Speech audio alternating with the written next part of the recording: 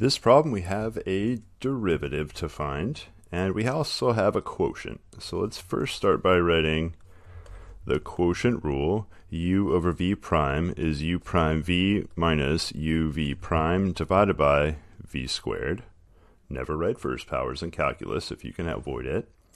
So we have u on the top and v on the bottom. So I'm just going to start by rewriting this. 4x squared plus 8x minus 4 divided by 6 minus 5x. Now just be a little careful. You're used to seeing the 5x term in front.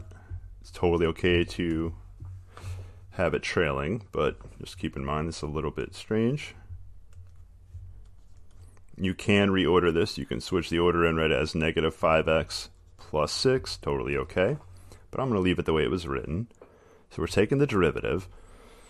So we have u prime v minus u v prime divided by v squared. And of course, u is 4x squared plus 8x minus 4. V is 6 minus 5x. All right, so u prime, 4x squared plus 8x minus 4 prime times just 6 minus 5x minus u, 4x squared plus 8x minus 4 v prime, 6 minus 5x, all this divided by v squared, 6 minus 5x squared. Okay. There's not too much to do here unless you're trying to make the algebra look nice. I do need to take two derivatives. Totally forgot to write that derivative over there. So there's two derivatives. 4x squared derivative of x squared is 2x. So 2x times 4 is 8x.